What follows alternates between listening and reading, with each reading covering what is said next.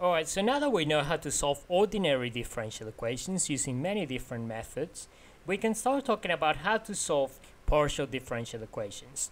And in today's video, we're going to be talking about a very peculiar partial differential equation. Well, not peculiar, but very common one, because it is one of the ones that is used as an example in pretty much every single textbook that you come across that talks about partial differential equations. So we can write it in this form. This is a one-dimensional heat equation. Or you can also write it using the shorthand notation, which is just using the subscripts to mean the partial derivatives. So this is the same as c squared u double x. So either of them is essentially is valid. So to solve partial differential equations, we need two things. So to find the general solution, we need to essentially assume that this partial differential equation is separable. So by separable, we mean that this is actually a product of two functions. So we're going to call the first one, let's not do big X, let's do something else. Let's do psi of x and then t of time. So this is basically a function of x in terms of space, and t is function of time. And then the general idea behind this is that we're going to assume that the solution to this partial differential equation is going to be a product of two functions, each of them being a function of a single variable. Now, obviously, you may imagine that not all partial differential equations are separable, so obviously this method doesn't work for all of them, in the same way that not all ordinary differential equations are separable. But this allows us to essentially develop a method that is relatively easy for finding the general solution to simple partial differential equations like this one. So the method works in the following way. What we're going to do is we're going to find the derivatives of this to plug into this equation, and then try to reduce this to a system of ordinary differential equations. So because we have two variables involved in this case, we want to have a system of two ordinary differential equations, and those should be fairly easy to solve because they're not going to be coupled. Remember, each of those is going to be a differential equation with respect to a different variable, so they should be solvable individually. So the first thing we're going to do is we're going to take the derivative, or the partial derivative of u with respect to x. We're going to do that twice actually. So because if we differentiate this whole function with respect to x, this one stays constant, but this one is going to be differentiated. So basically what we can do is we can write this as double prime times t. So basically this is what we're going to get from that. And then for the time derivative, we're going to have the following. This is going to remain constant, but this one is going to be differentiated with respect to time. So we can write this in shorthand notation as psi t prime. So now that we have that at hand, we can substitute for these functions into our original PDE. So this is going to be c squared, that's just a constant. And then we have this here, so that's going to be psi double prime of t. So what we're going to do now is we want to have all the we want to have two ratios. So we want to have all the t's on one side and all the psi's on the other side. So we can divide this whole thing by the function itself, which is psi t. So this is going to give us t prime over t equals to c squared times psi double prime over psi. So we have separated them both. And now what we can do is we can actually write this as 1 over c squared. So we're just going to move that c from this side. And the reason for that is just convenience. We will see that it's better to have the constant here.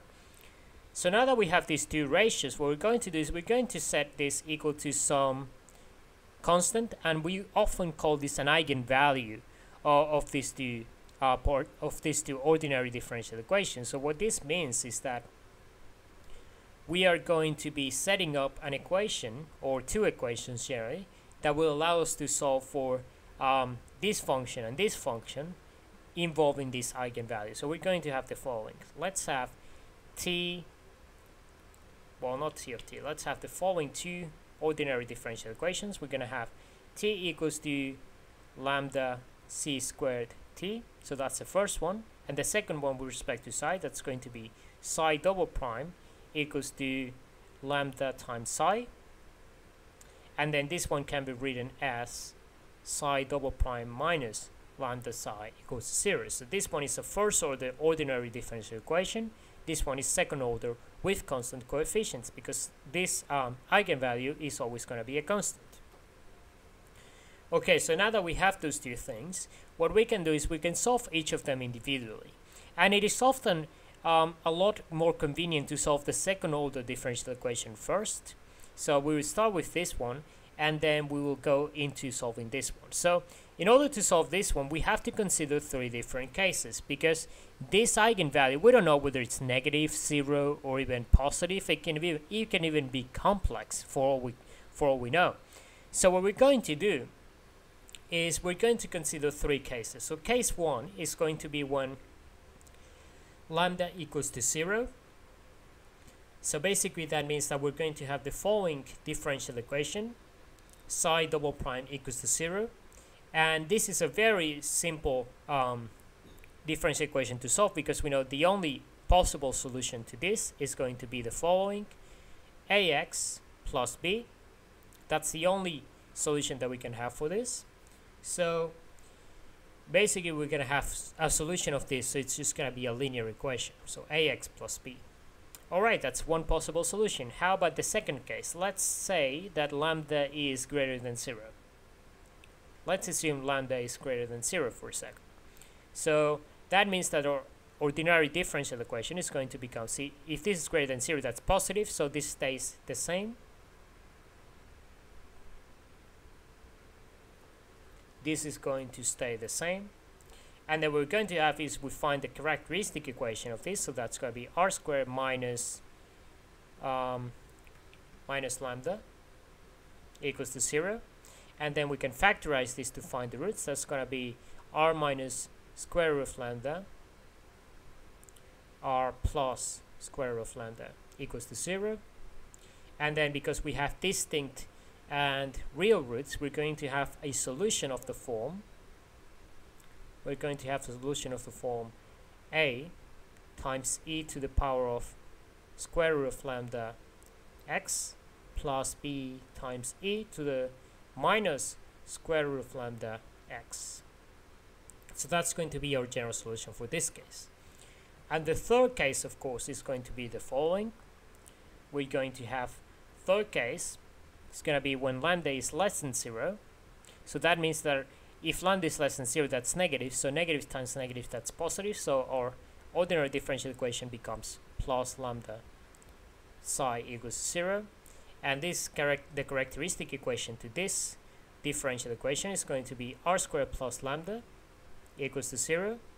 So now we need to factorize this. So we can use a trick from complex numbers that tells that we can factorize this as r minus I square root of lambda. You can use the quadratic formula as well, but this is usually shorter, plus I square root of lambda equals to 0.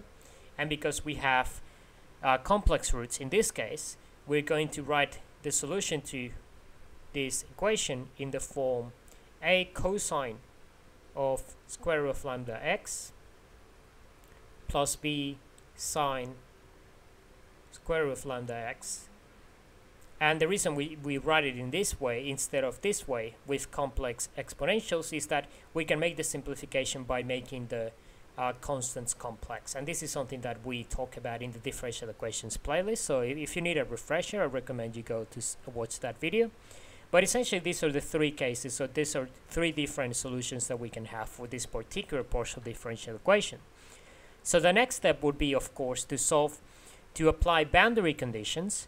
And the boundary conditions will allow us to define or basically determine which of these three possible solutions is the correct one for a particular problem.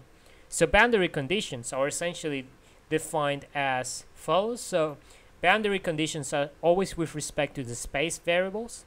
So in this case, we may have something like this. U at 0 for all time t equal or greater than 0 is going to be some constant value c, and then u at some other point in x, and other constant point x for all values of time is going to be some other value. Let's call it c2. So those are what we call boundary conditions, and usually you need two boundary conditions, because remember that for a partial differential equation we're usually interested in solving the problem In this case, it's two-dimensional, or essentially just one-dimensional.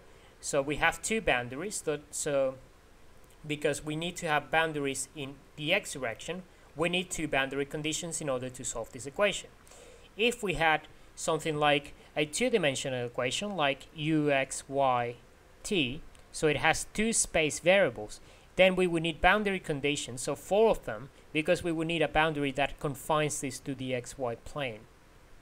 And similarly, for three space variables, we would need to have boundary conditions that match up the number of different dimensions that are involved in the problem, and so forth and so on. So that's the general idea behind this.